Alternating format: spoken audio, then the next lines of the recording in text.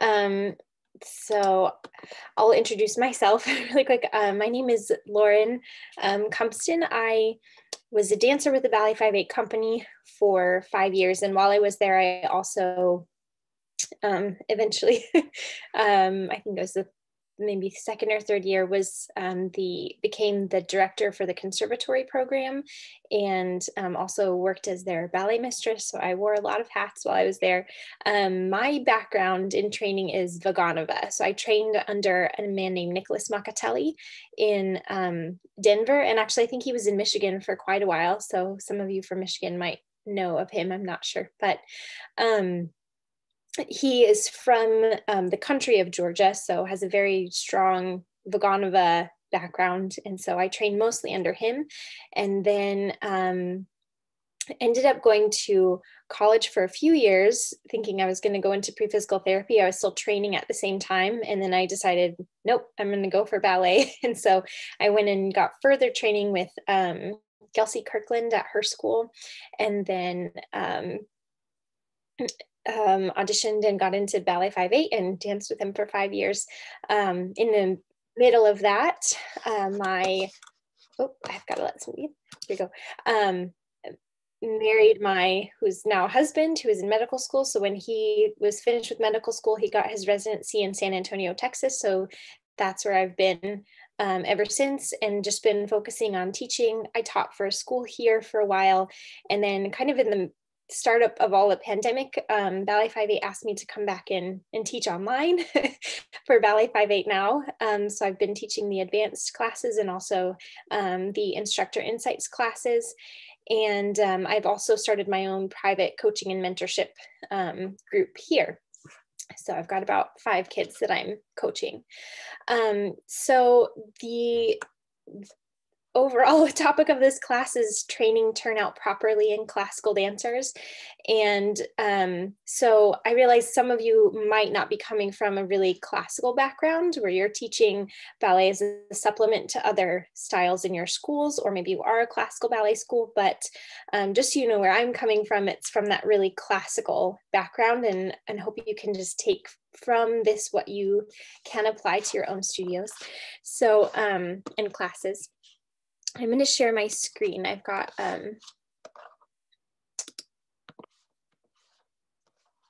PowerPoint today, so hopefully that'll help with you guys following along with some notes. But okay, can you guys all see that? Okay, awesome. Okay, so the first thing I thought we should kind of discuss is why is it important to even talk about turnout? And through teaching through Ballet 5/8 now, some of the girls are able to have, private lessons through the program. And several of them shared with me, they're like, we've never really talked about turnout in ballet class before. And I was just sort of floored. It was like, how do you do ballet and not talk about turnout? I think there's a lot of concern in talking about turnout and training turnout wrongly, but I think it's really important that we do train it in the right way. And I found this quote in one of the resources that I use frequently, and I have a lot of resources for you guys at the end as well. But the quote is, "The subject of turnout has long been a source of misunderstanding and contention, especially among those who do not fully understand the technical precepts involved. In sorting through the many misconceptions, we can be sure of one fact. Though all dance techniques utilize a turned out position of the legs to a greater or lesser degree, classical ballet is based on the turnout. Without it, the technique cannot exist. Far from being primarily an aesthetic concept, the turnout has a profoundly functional role." So I think as we're talking about turnout, and if we're training classical ballet, we can't train classical ballet and not train turnout. In doing that, we give our dancers not only the aesthetics for classical dance that they need, but there's a lot of stability, function, and things that come along with it as well. So I think the consequences of training turnout poorly or ignoring training turnout, first, we can lead to injury. If we're not developing the muscles correctly, it puts a lot of strain on the knees and ankles. And so we can give our dancers chronic injuries that they develop from faulty training. We also use certain muscles, or overuse certain muscles, particularly the gluteus maximus, usually in dancers, because they're trying to turn out but not doing it from the right place. And that ends up actually restricting movement and creating tightness and not allowing them to be as have as much plasticity and mobility and freedom in their movement in their legs. When we train turnout poorly, we also lose a lot of the function of the hip joint. We're not maximizing the function of the hip joint and enabling our dancers to achieve the greatest potential of their movement. When we train turnout poorly, and actually when we don't use the full extent of the turnout, we actually are building bulky and stiff muscles rather than that kind of long, lean, elongated muscle. Usually poor training in turnout is coupled with poor, not all the time, but a lot of times is coupled with poor control of the spine and pelvis. And I feel that usually comes when dancers are trying to push the turnout too much from the wrong place and they're ignoring what's happening with the spine and the pelvis. The goal is just to have your legs in a certain position or just to have your leg at a certain height, and we're ignoring the control of your spine and pelvis. The benefits of proper training are we prevent injuries, as we talked about before, because we're working from the right place. We have a lot of precise control over what our body's doing. We create stability. We increase our range of motion, mobility, and strength of the entire body. So we're like fully utilizing the ability that our body has for dance. It promotes that elongated shape of muscles. We talked about that a little bit. And it encourages concepts we're going to talk about later, like hip disassociation, which means that we're maintaining our proper pelvic and spinal alignment, and we can disassociate the movement from our hip so that the leg is moving on its own without moving the entire body. I think there's two dangers in training turnout, two opposite ways that we could go that are both equally as bad. The first is, I think, what a lot of teachers are, I think, especially American teachers, I feel like are more scared of pushing students beyond the strength of their capabilities, right? So, sorry, I'm going backwards.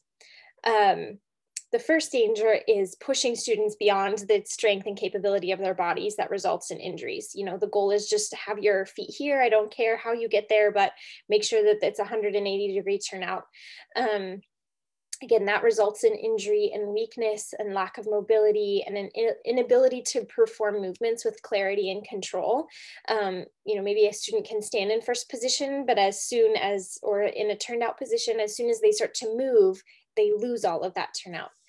I think the other side of it is that can be afraid to go to that extreme of pushing students too far, and we don't push them far enough in their use of their turnout. And again, that's going to result in a limit of their strength and control and mobility and create those kind of bulky, stiff muscles. I liked this quote from Valerie Grieg again from Inside Ballet Technique that's take care must not be misconstrued as do nothing. So just because we're taking care and being very careful about how we're training turnout doesn't mean that we're not doing anything and we're not pushing the students to the maximum of their potential. Some important concepts we're going to talk about. So there's a lot of information in this. I'm going to try to go fairly quickly through it so we have time for questions at the end.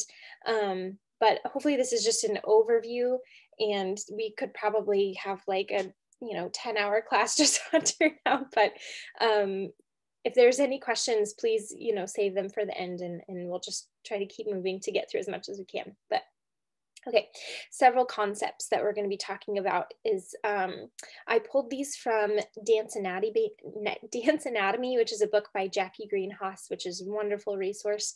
But the first thing is to think about our pelvis as the link between our spine and our lower limbs. So she says the majority of injuries occur in the lower extremities. If these injuries are not acute, meaning they occur suddenly, then they are related to faulty technique. Faulty technique usually occurs from poor alignment in the lower spine and pelvis, and the iliopsoas muscle is the magic link that connects the lower spine with the pelvis and the femur. So as we're talking about turnout, it's control of the spine and pelvis cannot be separated from talking about turnout, because if we don't have the stability of the pelvis, which is the link between your spine and your lower legs, we can't make it work. So we need both at the same time. And we're really not going to talk about core stability so much today as the turnout, and we're going to do a class in the future on core stability through Instructor Insights. So keep your lookout for that. But we really have to realize and understand that really crucial and important connection, especially if we're going to maximize the turnout and also prevent injury in the lower extremities. The second one, which I had mentioned a little bit before, is hip disassociation, which is isolating movement at the hip, which is separate from the pelvis or the spine. And if you understand the principle of the core musculature inserting into the pelvic region and leg movement starting at the pelvic region, so basically that pelvic link, then imagine you moving your thighs at the hip joint only. So we have this link between the spine and the pelvis. And then from there, we want to think about only moving the thigh within the hip joint rather than using the pelvis to move the lower leg. So that's what hip disassociation means. We also want to think of our movement in our lower limbs as really precise movement.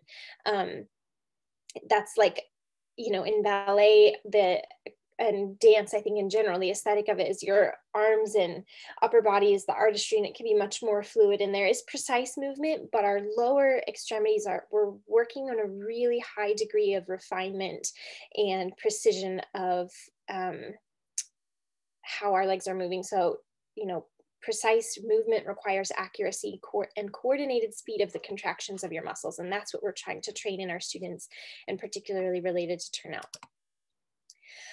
So what are we really trying to achieve in training turnout? I think a lot of dancers and students that I've talked to are either told or believe that they have quote unquote bad turnout. And in reality, it's a lot more complicated than that. There's a lot of different positions that our bodies need to turn out in. So we need to have turnout on the standing leg. We need to have turnout in fondu or en plie. We need to have turnout to the front. We need to have turnout à la seconde and retiré to the back. So most of the time, students will be good at one or two of the areas and bad at others. Usually I find because of the way that bodies are built and hips are set, you'll either have really good turnout front and back and it'll be harder to the side, or it'll be really easy to the side and harder front and back.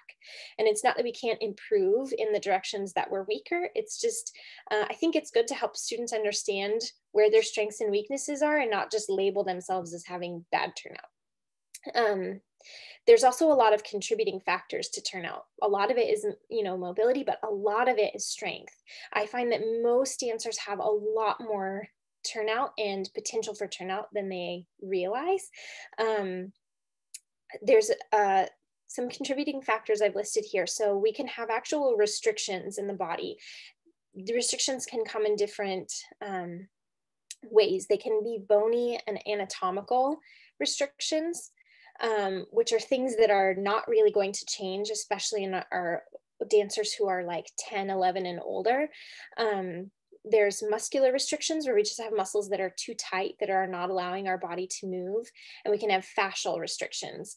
And if you don't know what fascia is and you haven't studied it as a teacher, it's like a whole nother rabbit trail, but really highly recommend educating yourself and understanding how fascia works in your body. It's all the connective tissue. And it's, you know, in dance medicine, more and more and more, they're realizing how much of a contributing factor it has in not only stability, but really the flexibility and mobility in your body. So the other contributing factors are we can just have weakness in the muscle, in the deep turnout muscles, and then poor alignment and control of the spine and pelvis. Even if we have that strength of the turnout muscles and we have the mobility of the legs, if we're not creating a strong base to work from, there's not a whole lot you can do with that turnout. So I don't know what happened. We want to look at all of these areas when we're training our dancers. So very, very fast anatomy of the hip, just so we are all know we're on the same page. Can you guys see my arrow moving on the screen? Okay, so just like general bones, and probably a lot of you know this already, but this big bone here is the ischium. You have two, I'm not sure if that's plural, I think it's both. You have one ischium and two ischium, but anyway, you have two ischium that connect together. And we have this iliac crest, which goes over the top, which is a really important connection for muscles. Oh, I'm so sorry, guys. I'm not sure what's happening. And then we have these two ischial tuberosities at the bottom, which are also really important connecting points for muscles and tendons and ligaments. So then we have our sacrum and coccyx, and sacrum here, coccyx is your tailbone, in the middle connecting the two ischium, and those are also really important connecting points for muscles. We have the acetabulum, which is kind of the bowl, like the socket of the ball and socket of your hip joint. We have the head of the femur, which is kind of the ball that sits into the acetabulum. And then we have this number 7 over here is your greater trochanter, and your lesser trochanter is number 8. And those are really important points, again, where muscles are connecting. So when we talk about turnout, I think especially in younger dancers and a lot of dancers that I worked with, there's just a really lack of understanding or misunderstanding of where your turnout actually comes from. And these turnout muscles are called the deep 6 turnout muscles. They all work as a group to turn out your leg. That's pretty much their only action. Their main action is to rotate the femur. So while other muscles are going to assist these muscles, and they're recruited in different positions. So for example, when you take your leg to the back, your biceps femoris, which is part of your hamstring group, helps to the turnout. When you are standing in turnout, the lower fibers of the gluteus maximus are helping the turnout. But when you lift the leg to the front, those lower fibers have to release and let go. So while there's other muscles that help with the turnout, these are the muscles that are working all the time and need to be recruited throughout the entirety of the movement. So these are the ones we're really going to focus on isolating and strengthening. Just one really, I feel like, most important muscle is the quadratus femoris, which is down here between the ischial tuberosity and the femur. And that one's particularly important in standing turnout. I'm going to talk about him later, so I just wanted to point that out specifically.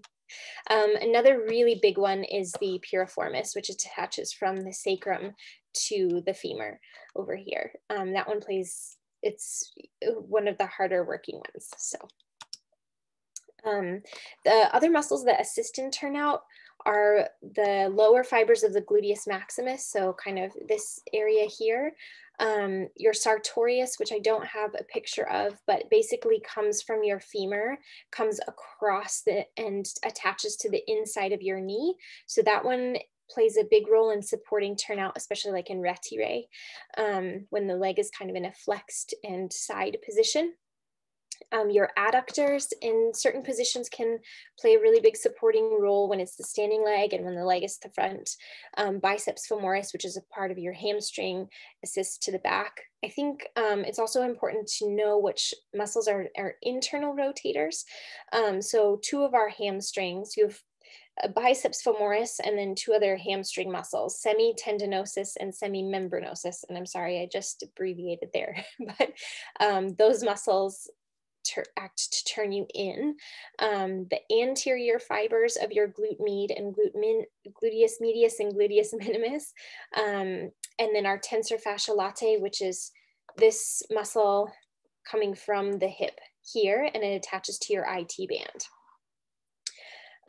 A lot of times when we're using turnout improperly, or particularly when our stability is not coming from the right place, the glute med min and tensor fascia latae, or TFL, will get really tight because they're working to try to stabilize the pelvis when other muscles aren't working. And so I always tell my dancers, like, if we're not finding stability in the right place, we're making these muscles tighter, and these muscles are working to turn you in, so it's counteracting your turnout, which is not helpful. Really important muscles for our pelvic stability is the gluteus medius, particularly on the standing leg, the iliopsoas, which is that magic link that we talked about earlier. So it's connecting the spine. It connects on the front of your spine, runs through, and then attaches on kind of that rim of the pelvis, on the inside of the pelvis. So that's this, it's actually made up of two muscles, two heads here, but it's the psoas and the iliacus. So we combine them together, the iliopsoas muscle. The adductors are also really important for pelvic stability, and the pelvic floor muscles. Okay, so we're going to talk then about assessing restrictions in our students and how we can help them to gain mobility. So if I know Hannah's taken my instructor's insights class before, and I always talk a lot about Lisa Howell. And if you don't know who Lisa Howell is, I just highly recommend all of her resources are fantastic. She's a physical therapist from Australia who danced herself, and has just spent her career in physical therapy helping dancers, and has come out with just some amazing resources for dancers and for teachers, and has really, I think, been innovative in finding better ways to help dancers that work with kind of like the fascial system and the muscular system more, rather than saying, oh, well, your body can't do it, you'll never have good feet, you'll never have good turnout. She's really come a long way in finding what are the contributing factors to these things and how we can help dancers to improve. So a lot of this is from her program Training Turnout. She gives 4 kinds of restrictions that you can look for when we're assessing our students. We want to look for bony restrictions, neural restrictions, fascial restrictions, and muscular restrictions.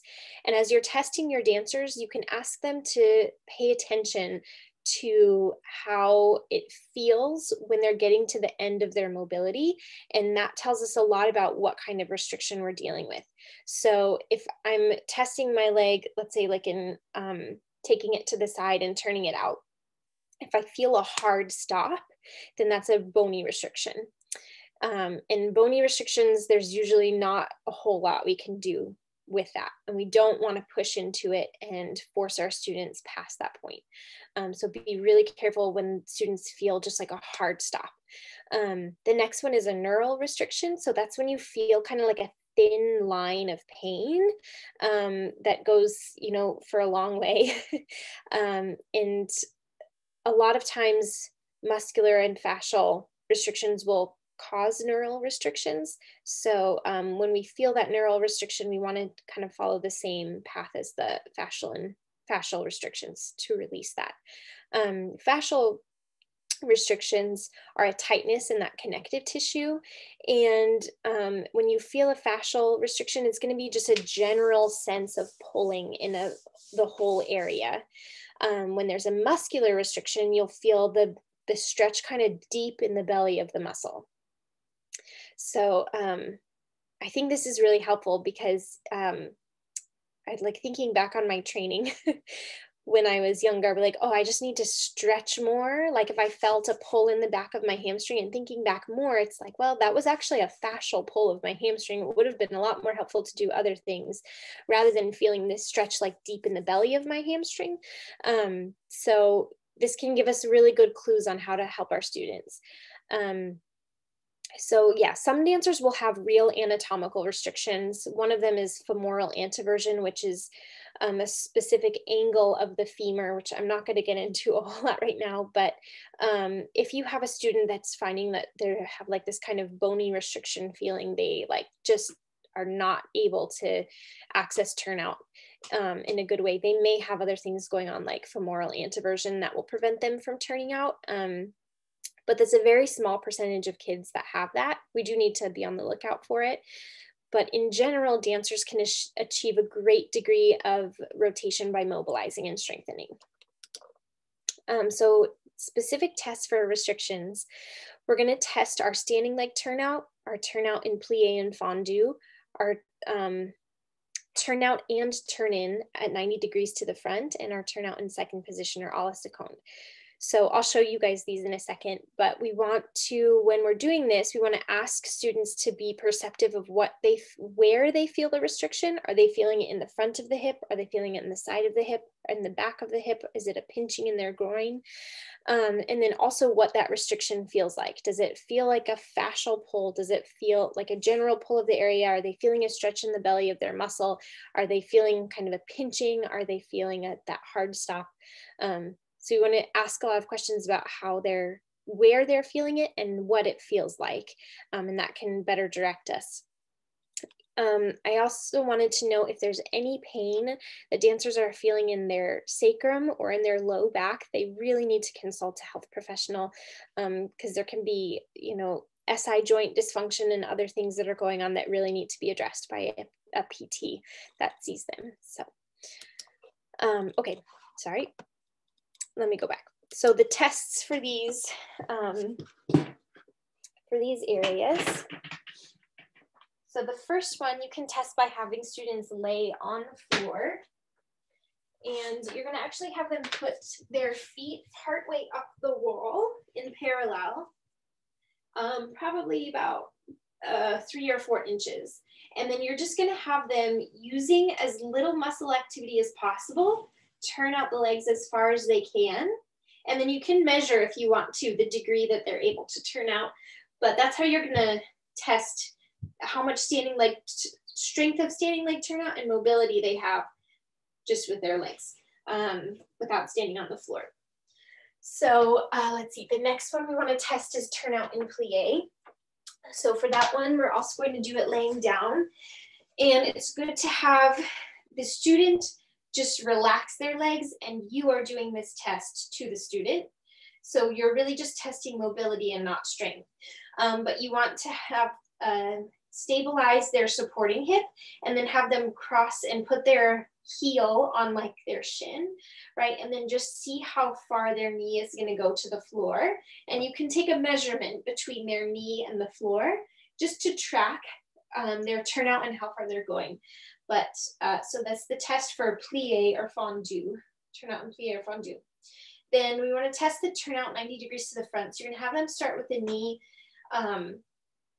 over their hip, and then slowly turn out the leg this way. And we want to ideally get to a 90-degree angle, but we want to pay attention what angle are they at so we can track, and then also where are they feeling the stretch or restriction.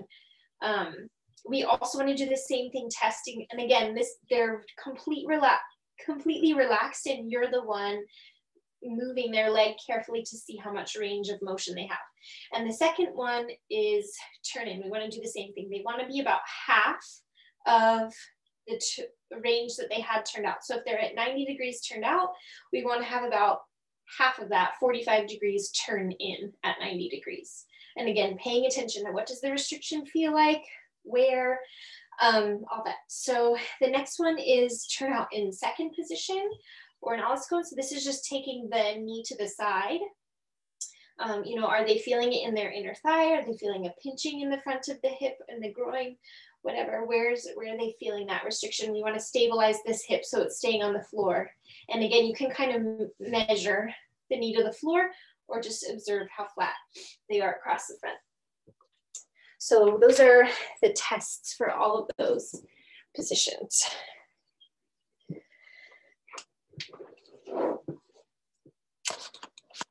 Okay, so these are common areas of restriction that are related to these like mobilizing tests that we just did. So if your students are feeling a restriction or a pull in the front of their hip, I've listed, so these are the areas of restriction, and I've listed the related mobilizers. And this is certainly not a comprehensive list. There's a lot of things you can do, but it can start to give you an idea of the kinds of things that are going to be helpful for each kind of restriction and what kind of mobilizers we're focusing on. So please don't take this as like, these are the only exercises and mobilizers you can do, but it gives you an idea of where to start. So the front of the hip, and really kind of the front side, the anterolateral part of your hip, so front and, front and side-ish here. Particularly can be restrictive in standing like turnout. If this is tight, it's going to make it really hard to rotate. But some helpful mobilizers for that are hip flexor releases. And of course, I think probably all of us hopefully know this hip flexor release where we're making sure the pelvis is really upright and then we're going into the stretch this way. In Lisa Howell's programming, she recommends a lot of dynamic mobility. So a good one for this is you're going to go in this way, turn the hips out to the side, come back to the center, do a little reach over, and then go a little bit deeper, and then come back. So you're stretching, but you're kind of trying to glide the fascia at the same time, so we're not just sitting in a position and stretching. Another good hip flexor release from Lisa Howell is you're going to take sort of a lunge position, kind of feel like you're a carousel horse going up and down. We're trying to open here, keeping the pelvis really upright, and just you're going to reach the back heel down and bend the knee and come back up. So kind of something like that. You can also add a reach over to the side that releases that iliopsoas muscle a little bit deeper. So things like that, hip flexor releases and mobilization are really helpful for the front of the hip restrictions. Also, anything stretching that quad muscle or the rectus femoris, a really good one, and I don't have a chair with me to be helpful, but see if I can demonstrate it. You're gonna put your knee on top of a chair and take this foot a little bit out, and similar to the hip flexor stretch, where you're kind of bending into it and stretching.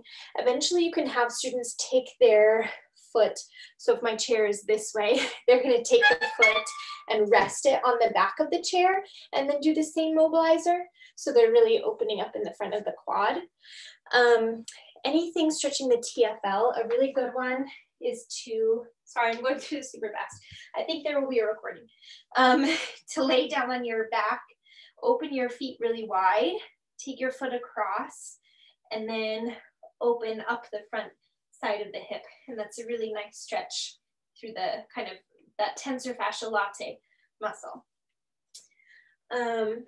So for the lateral hip, so that's kind of our glute med, that's this area here. If we're feeling restrictions there, particularly lifting the leg to the front, turnout to the front, can be affected by restrictions in this area. So releasing the glute med with a tennis ball is really helpful. And hopefully at the end, I want to go over like a full tennis ball release and how to do that, but I'll save that a little bit later. The fire log pose stretch. So that's this one where you're stacking the feet over the knees and relaxing forward. If students have a really hard time with this one, it's better not to have them stretch like this where they can't get their legs on the floor. It's better to have them sit on a yoga block or a stack of pillows so they can stretch comfortably with their knees relaxed down, work on their breathing, and then slowly remove a pillow at a time or remove the yoga block. Another really helpful one for this one is opening up the fascial line on the lateral side. So you can have them hold on to a bar and take their other leg across and then glide it open. So you're kind of that gliding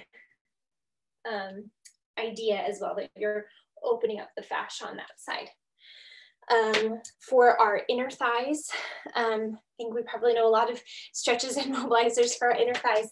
If kids have a really tight inner thigh, a really helpful one is just taking a really wide parallel second, feeling like you have a triangle for your pelvis, and then pointing the point of the triangle towards the inside of your foot. And that's, again, we're just kind of gliding open in this area and coming back, gliding open and coming back. You can also add a reach to the foot to give a little bit more stretch. Another one that I really like is taking a side lunge and then moving back and forth between the sides, kind of, again, gliding that stretch open. We can also do trigger point releases for inner thigh, where you can have students sit down and feel along their inner thigh for a point that's really tight. And they're just going to press into it and hold and breathe and breathe and breathe until it releases, which takes usually about 30 seconds. Kind of have them go down their inner thigh. That's a really good one if they're super tight.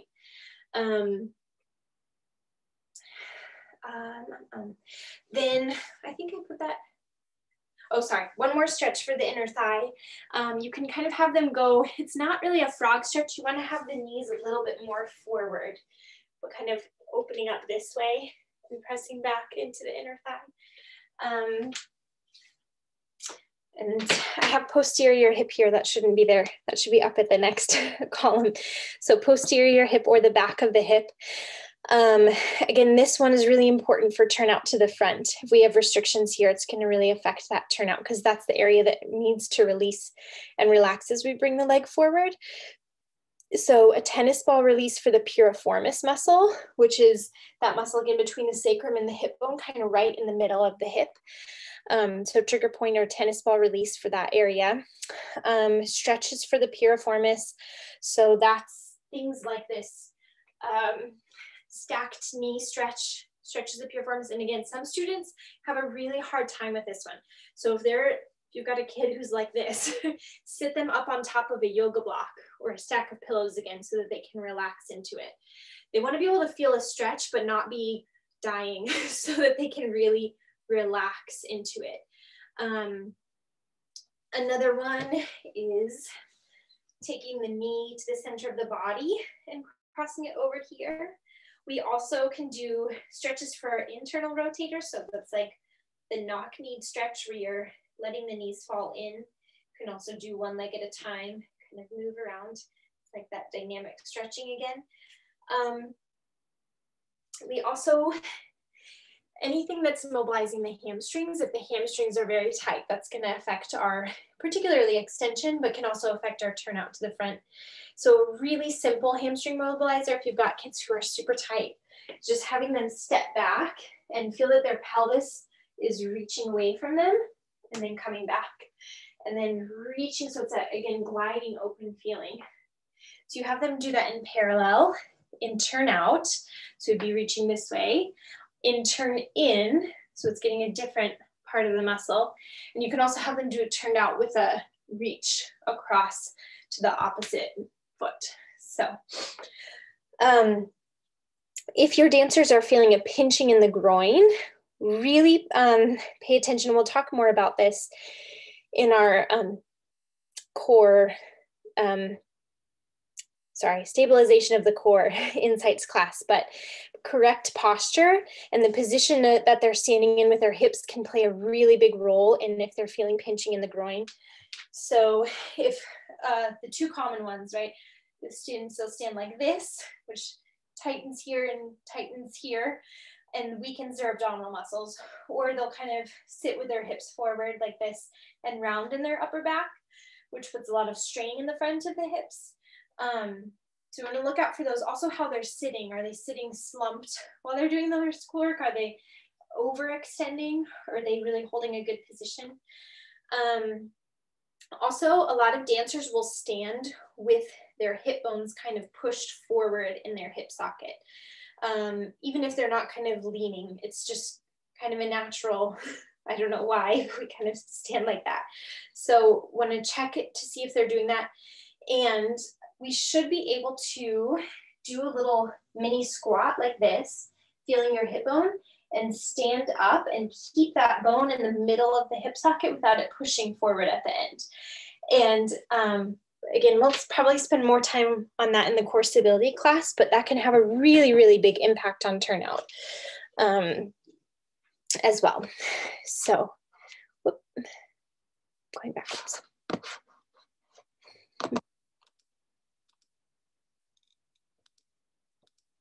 Okay, now we're getting into our stabilizing. So again, not going to spend that much time on core control, but we want to focus on developing core control that is a spontaneous. I'll read this quote from Lisa Howell. This is part of her training Turnout program, but she also has a lot of programs helping to strengthen your core. She says, having effective, spontaneous, and natural core stability is essential in mastering your true turnout control. As if we do not have a stable base, there is nothing to work your turnout from. Many dancers spend a lot of time on core exercises, which may actually be creating more tension in their hips rather than resolving them. So when we're developing core control, we want to focus on developing a core control that integrates the really deep stabilizing muscles. So that's like your TAs, your tiny little muscles that are in between the vertebrae in your back, your diaphragm, and your pelvic floor. Lisa Howell calls that your internal unit. So it's those really deep muscles, and our deep muscles are built for endurance and stability. So those are the ones we want to strengthen when we need to be holding our spine in a position for a very, very long time in ballet class. The outer muscles are helpful as well in stabilizing, but they're more acting to turn on and off as we move from different positions. Transition from one position to another, or move between different positions. So those are your rectus abdominis. Those are like your six-pack abs, your obliques, right? And they also work in coordination with your lats, with your glute med, with your adductors, with your QL muscles, quadratus lumborum, which is on the side of your back, and your iliopsoas. So we want to try to develop a core that's all those muscles integrating together and working in a really coordinated and natural way. So our students aren't having to think all the time about their core control. It should be something that their body can kind of respond to naturally. And so anyway, just a note on that. We'll talk about it more in another class. But when you are working to condition or to address any area in a class, I have found this, again, from Lisa Howell, to be really helpful. So if we're looking at a restriction, let's say in the front of the hip, in our standing leg turnout, we want to look at how we can mobilize the body to better achieve that turnout. We want to isolate and strengthen the specific muscles that need to work to achieve that turnout. We want to think of exercises that are going to integrate that muscle with movement that we're using in ballet class. And then we want to come up with exercises that are going to address the function. And those are exercises that dancers, they're very similar maybe to ballet class exercises, where it's very simple. They can perform it over and over and over and over again, repeatedly, to build that habit of muscle coordination into their body. Another concept we want to think of is, because we are working to activate and find these really deep, tiny muscles, we have to sort of change the way that we're getting kids to think about using their muscles. You're not really going to feel them that much because they're very small. It's not going to be like when we feel our quads, working, if we're doing, something with like a lot of lunges, and you can really feel the muscle. That's not what this is going to be like when we're strengthening these muscles. It's more helpful to have kids feel like they're just moving the femur and rotating the bone in the hip socket as they need it to move, with as little muscle activity as possible. That's going to prevent them from gripping the gluteus maximus and other muscles that they tend to use too much. So we want to try to get those muscles to be able to relax a little bit more and to really isolate and strengthen the deeper muscles. In order to do that, we can't have kids feel like they're gripping and squeezing and using their muscles to go to the extent of their turnout. It really has to feel very easy, which is counterintuitive for them because they don't feel like they're working very hard. But it's really important to help them understand how to isolate these muscles. So yeah, one of my favorite ways to get kids to do that is use as little muscle activity as possible and achieve more rotation. So you feel that there's more mobility, there's more availability for movement in the joint, and you're using as little muscle activity as possible to get there. Important concepts to keep in mind when we're doing the conditioning overall is the things we talked about earlier is hip disassociation. When they're doing these exercises, we want to disassociate the movement from the hip. We only want them moving in the joint and not moving the pelvis at all. We want to make sure that we're continuing to have that pelvic link so that the pelvis is stable and the spine is stable while they're doing these exercises. So you're not only training the turnout, but you're also training that stability in the pelvis and in the spine at the same time. We also want to go for really precise movement and activation of specific muscles rather than just kind of doing an exercise. We're trying to help students really to visualize what muscle are you using, how exactly should your body be moving, rather than kind of just going through a movement. Okay, so specific exercises for isolation and integration. So we've talked about the mobility, right? Mobilize, isolate, integrate function. We've already talked about the mobilizers. So now we're going to talk about exercises for isolation and integration. So for your standing leg turnout, that QF muscle is the most important. So you're going to find that muscle by feeling between your sit bone and your tailbone. So it's, no, I'm sorry, I got that backwards. Between your femur, head of your femur here, and your sits bone. So it's quite low. It's kind of on that like leotard line of your hip. So there's two versions of a side lying exercise that I like for this one. The first one is helpful to have something that you can put between your students' knees. It could be a ball or a pillow or something like that. And you want to have them feel between that hip bone and your sits bone. So try to find that QF muscle along the leotard line. And you're going to just gently press the heels together. And they should feel a slight swell of the muscle underneath their fingers without gripping anything else. So the rest of the outer muscle should stay really soft. And as they squeeze their heel and kind of work to turn their knee out, they should feel just a slight swell of muscle underneath their fingers. So that one's helpful to really just help them access and isolate and find that muscle. The next one, I'm sure you guys have done this one before, but you're going to take the leg underneath you, the knee straight underneath the pelvis. You can support this knee on something. And then you're going to work to turn out the bottom leg. And again, when you're doing this, you can have them feel their hip if that's helpful, but doing it with as little muscle activity as possible and no gripping in the larger hip muscles. So you're just going to take the leg up and back down, using that little tiny muscle activity. You can do like about 3 sets of 8 eventually, work up to there. The other exercise you can do is similar to the test we did to the standing leg turnout. So you're going to have them come up against the wall and just, again, little muscle activity as possible and turn out their legs as far as they can and turn back in. And then I like to have them feel like they could go a little bit further every time. Little less muscle activity, go a little further and then come back to the center. And again, little activity, go a little bit further, come back in. So those are all really good ones to develop that strength of the QF muscle. For turnout in fondue, again, I'm gonna run through these really quick. So hold any questions if you have anything. A really good one is to have them lay down. Make sure that they have all the points. What was that? I think it was muted by mistake. You're going to have them lay in a demi-plie position and really make sure that they have the front of the pelvis on the floor. They can rest the hands on the forehead. And you're just going to have them do an isometric squeeze. So they're going to press the heels together and down and hold that for about 6 counts and then relax. So press the heels together and down and hold for 6 counts and relax. Another good one is to train turnout with a resistance band. So you're going to tie it to something stable and then take the other end of the band and hook it around their foot. And then you want to take the knee at like a 45-degree angle out from the leg.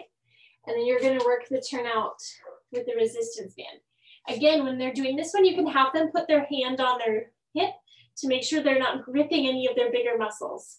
You really want them to try to isolate that smaller muscle as they're doing this exercise. The next one, I'm sure a lot of you guys have done this before, the clamshell, right? This is like very typical turnout exercise. We're laying on the side and we're opening the knee and coming back in.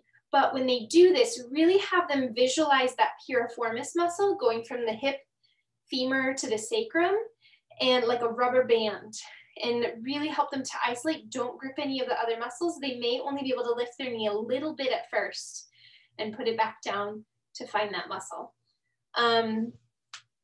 For our turnout and retiré, we really need to strengthen the hamstring a lot of the time because students like to do this rather than actually bending in the knee. And this bending here is what's going to help bring the toe higher. So we can focus on strengthening the hamstring. And again, you can take the band, lying down, secure it to something strong. You're going to lay on your belly and just have them pull. Sorry, I'm not at a good angle. There we go. Pull the band this way towards them. Don't have them do too many of these at once. Start with just like 5 and then build up from there. The turnout exercise with the band that I just did before is also really helpful for turnout and retiré. And then you can combine them together. So you can have them lay down with the band at an angle and like kind of like you're coming from a tendu and alistocle position, and then they're going to bend the toe up to the knee with resistance. So you're working the hamstring and the turnout at the same time. For retiré, having them lay on their side and making sure that they're not gripping in any of the muscles, bringing the leg up to retiré, turning in, turning out again, keeping the pelvis stable, the spine stable, right? And just using those tiny muscles to find a little bit more turnout every time. For turnout to the front, and then we'll talk more about this at the core control class, but we want them to be able to isolate their iliopsoas and really use that as their hip flexor. So a helpful exercise to do that is to have them lay down and put their hand on the front of the hip. We have a lot of students who will grip that tendon of their rectus femoris to lift their legs. So you want to have them feel like they're sucking the head of their femur in deeper into the hip socket, and then lengthening the leg out. So it's coming in the hip socket, lengthening out in the toes, lifting up, and work on keeping that front of the hip soft. So you're doing like the iliacus suck of that muscle, and then reach out and lift up, keeping the front of the hip soft. That one's really helpful for isolating that deeper muscle. Another one you can do is have them lie on the floor, kind of in a door jamb. Put their leg up the wall in a flexed position. And it's similar to the standing leg turnout exercise. We're going to have them turn out the leg with as little muscle activity as possible, and then turn it back in. Turn out with as little muscle activity as possible, and turn it back in. So they're really isolating the deeper rotators in this position rather than gripping anything to lift the leg. For turnout to olisicond, and especially extensions in olisicond, any exercises that are strengthening the obliques are really helpful. As we're holding the leg to the side, right, the obliques are helping to stabilize our rib cage, and so strengthening the obliques is very helpful. Another one you can do, let's see if I can show it very well. I don't have a good wall. From here, you're going to take the legs again up the wall and have them open the leg 45 degrees to the side, keeping this muscle in the front soft.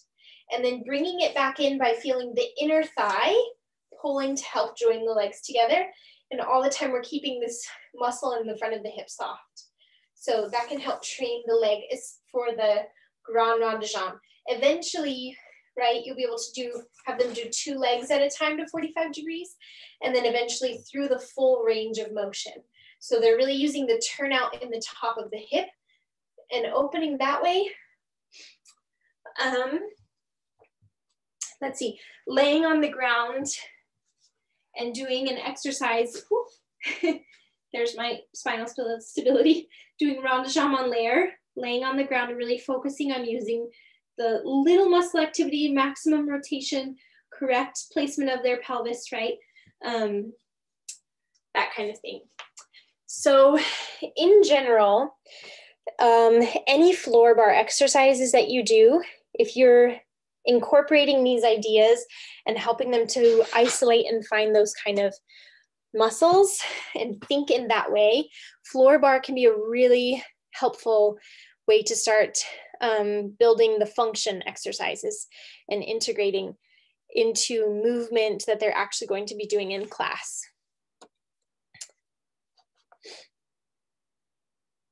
So floor bar would be like laying on your back and doing a développé to the front, or doing a plie laying on the floor, or lifting the leg like in a tendu position, those kind of exercises.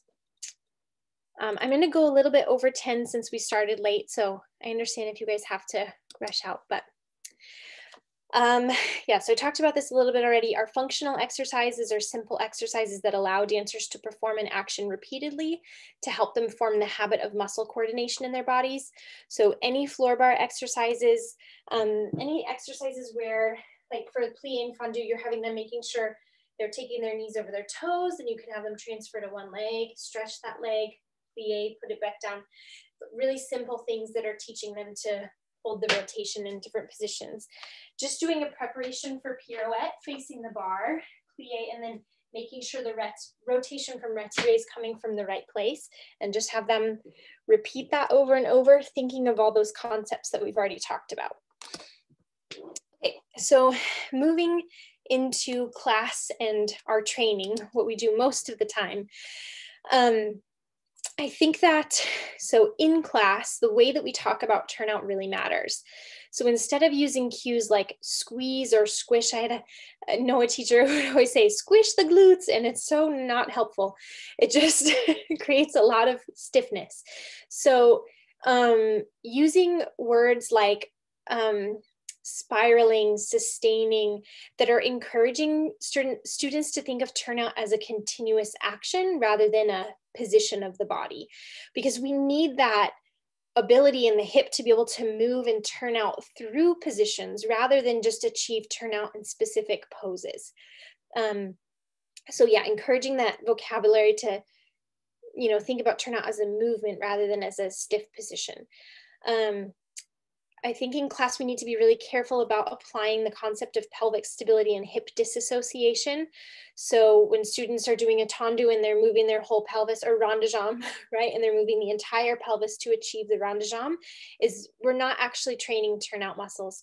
We're just training the pelvis to move like this, right? So making sure that we're keeping an eye on pelvic stability and hip disassociation as we're going through class. And we're giving corrections to our students. I think encouraging students in ballet class to bring what they've learned from their conditioning and cross-training classes and applying it. So it's helping students integrate the feeling of isolating those specific muscles. Sorry guys, one sec. I think someone got kicked out of the meeting. So yeah, sorry, there we go. Yeah, helping students to kind of bring that feeling, what they've discovered about their turnout muscles and cross training into class, give them those cues and opportunity to work on that in their ballet exercises. Continuing to use that like as little activity for maximum rotation. So Jackie Green-Haas in Dance Anatomy, I liked this quote. She said, think about moving along the most efficient path. In other words, engage your core musculature for supportive placement and recruit only the muscles needed for accomplishing the movement. So I don't know if you guys have those dancers, they like try so hard and they are like almost like working in the opposite direction. So helping students to understand we want to move in an efficient way, in an efficient path. Our core is working very hard. Usually our supporting leg is working very hard, and the other leg should feel like it has freedom for movement and not like it's gripping and working so hard. We only want to use the muscles that we need, and that also helps them to dance in an efficient way. They're not going to overtire, you know, tire themselves out too quickly by like using all their muscles when they don't need to. Let's see, did I skip one? So common faults that I just wanted to run over really quickly. Again, we could have like had a 10-hour class on this, but common faults that I see in technique class that are related to this. I talked about this a little bit already, is when students move the entire, sorry, what did I have? Should go with my notes. Moving the pelvis to achieve the turnout rather than really turning out from the hip. So they're kind of, right, and this goes with that, what I was talking about earlier, where they're moving the pelvis with the leg, or when they go to the side, they're just moving the pelvis to get the leg side rather than actually turning out the leg to the side, or like same to the back, right? And so we have rondejons and kids are doing something like this. I'm exaggerating, usually it's not that bad. But we really want to train them, right, to disassociate that hip. So having them do exercises where they're turning in and turning out, little muscle activity, maximum rotation to the front. Hold your hips stable to the side, turn in, don't move your hips. Minimal activity, maximum rotation, right? Really training the pelvis to stay stable. And then they're turning out from the hip joint rather than moving that pelvis to achieve kind of like a, like this, I call it, it's like fake turnout, right? I'm not actually turning out my leg, but my leg's to the side, just kind of, I'm faking it, right? My pelvis is stable and I'm really rotating from the top of my hip. Then I'm using those deeper rotators. I'm actually turning out the leg. So this brings me into a misunderstanding of our turnout to the side. I have a lot of dancers who will try to turn out to the side and they kind of get into this thing where the hip will go back and the leg will come forward, or even they'll keep the hip stable, but they think they're turning out and the leg is coming forward this way. And what we want to isolate is the turnout from the top of the hip is a rotation of the femur. The position of the leg to the side is different. So we want our leg to be as side as they possibly can where their body allows them to, and rotate the heel forward. So it's almost a feeling of rotating the femur this way and pressing the leg back this way. So if we don't get the leg all the way to the side in those olisicone positions, what I find is the muscles in the front of the leg get really bulky and grippy. We start really gripping in that rectus femoris, that tendon here that gets really tight. The quads build up, right? We're not working in an efficient position for our body. And when we get our leg as side as we can in our bodies, we're helping, we're recruiting the glutes. We're helping to recruit that deeper iliopsoas. So it's going to build a lot better muscles and allow our students to have a lot more range of motion and flexibility and extensions and all that. So another one is hip hiking. And that's that in order to achieve the retiré higher, or the olisicone will really hike the hip up.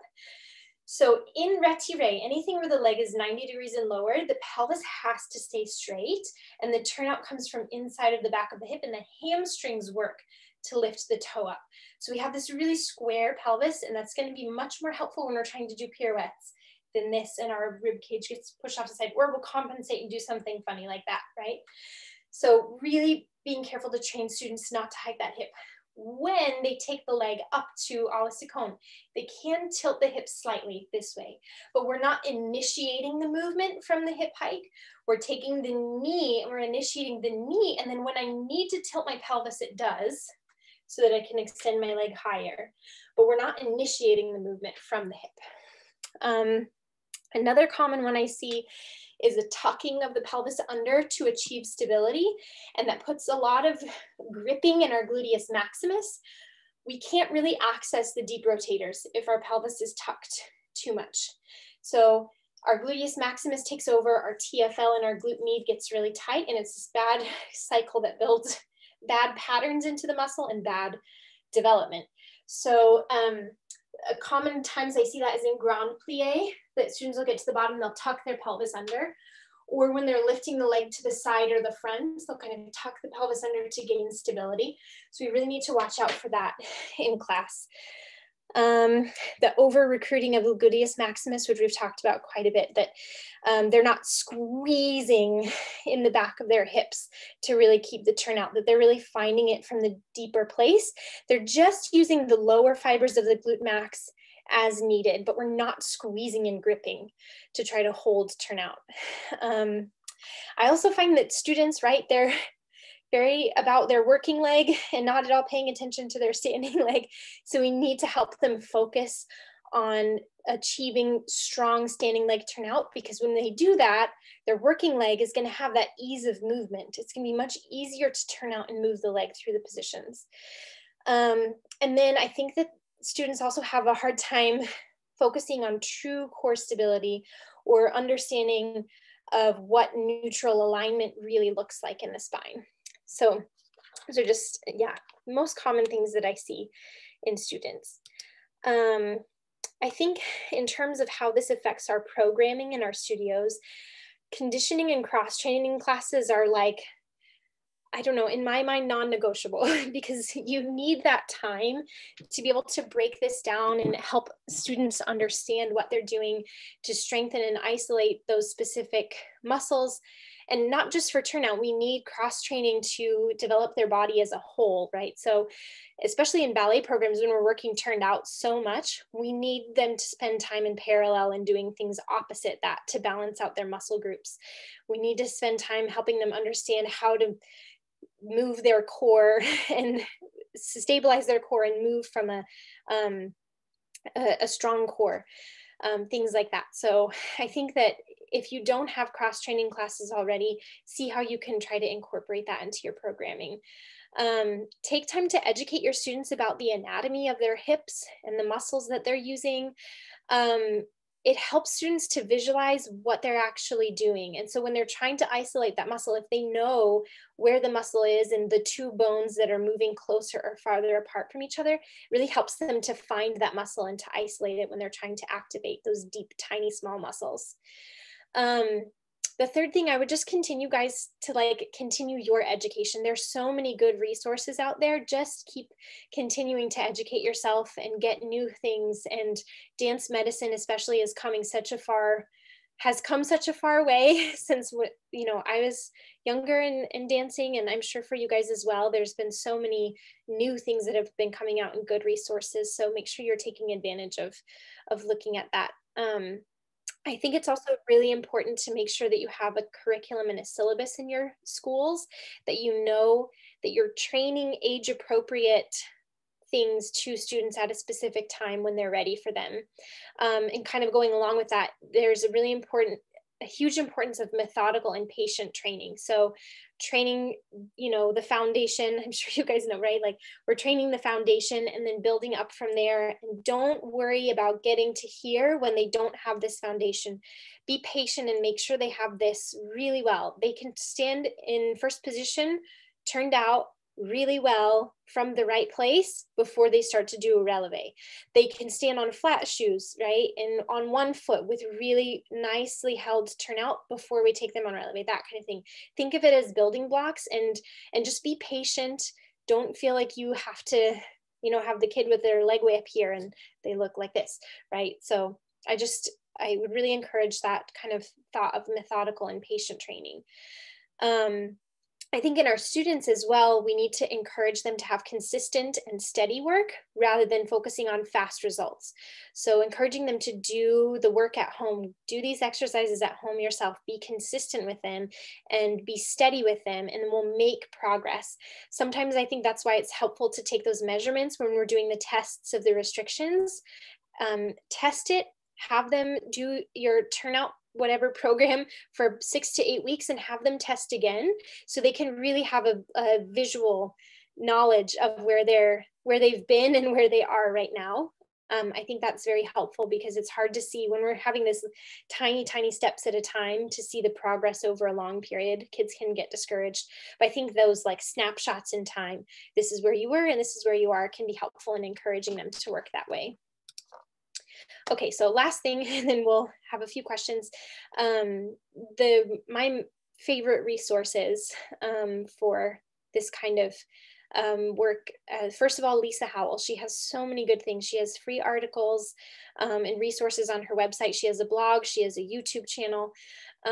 She also has resources you can pay for. It's like $40 for her, I think. Trying to think of one with the she has some resources that are just a PDF that you can buy and download.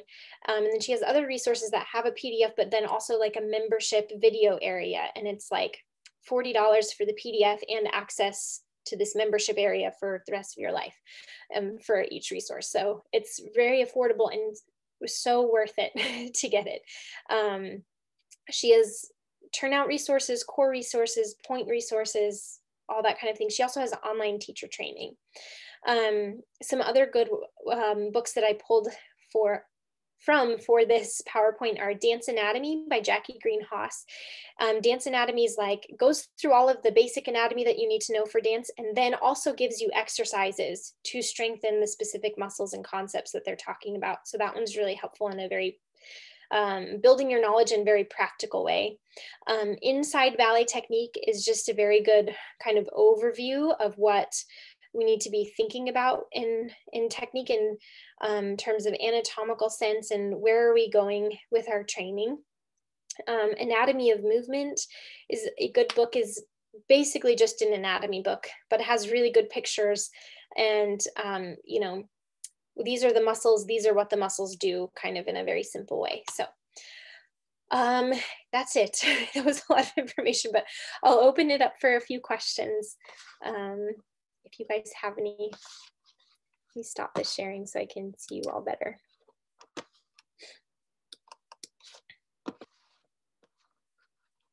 So yeah, if you have a question, just go ahead and unmute yourself and pop in. Would you wait until students are about 8 years old before discussing these concepts? Yeah, I think, yeah, I just realized I'm really dark. There we go. By age, yeah, I think 8, they're able to much better understand it. It's not that you can't work them in a turned out position, but we're not really, I think really by 6 years old, they can start to understand and focus a little bit more, but we're not trying to push the turnout. We're just kind of getting them to work where there are more focus on training the legs to be nice and straight and have them, you know, flexing and pointing your feet, stretch and bend your knees, and stabilizing their core, actually getting them to have a, not this position, right? So kind of the more basic things. And then you can work in turnout, but we're not kind of like pushing the turnout at that point. Yeah, does that make sense? Mm-hmm. And then again, with students, we always want to start them on the floor first, start their training with a floor bar or a program like PBT, something like that, and then stand them up at the bar on 2 feet, have them do it at the bar on 2 feet, facing the bar, then one hand on the bar, then on one leg, then in the center. So you're building your training that way. How would you explain the concept of keeping your hips still on the tendu so that you can focus on the turnout to like a younger dancer or a new dancer who doesn't quite understand the technological concepts? Yeah, that's a good question. I think some of the analogies that have been helpful for me are, I feel like this is a really old one, getting your box from your square, you know, your shoulders to your hips, and we're not moving that box, kind of helping them to just visualize their body in terms of like a shape, right, that they're in and that they're maintaining. And then I think, yeah, as we do that, just, I think for the younger kids, helping them think in terms of like shapes are helpful. This is your square, don't ruin your square. They know what a square is and they know what a box is. And so they can understand how to maintain that. And then continuing to emphasize their joint as like a hinge. So you can use an example like a door on a hinge. The wall doesn't move, but the door moves from the hinge. So they're only moving their leg from the kind of hinge sort of joint. Different analogies like that, I think, can help helping them to see something that already works that way and then trying to get their body to accomplish the same movement. Does that make sense? That's great. Thank you. All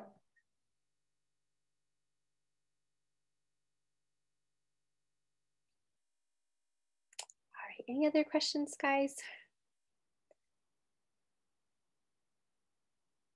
Okay, awesome. We're like way over, I think, our allotted time, so I'll let you guys go. But if there are any other questions, please email us. And if there's other, topics that you're interested in having these insights classes, please let us know so we can give you guys the resources that you need. So thanks for joining us this morning. It was good to virtually meet all of you, and hope this was helpful, and that you guys have a good rest of your day. Thank you so much. Thank you. Yes. That was great. Thank you. Thank you.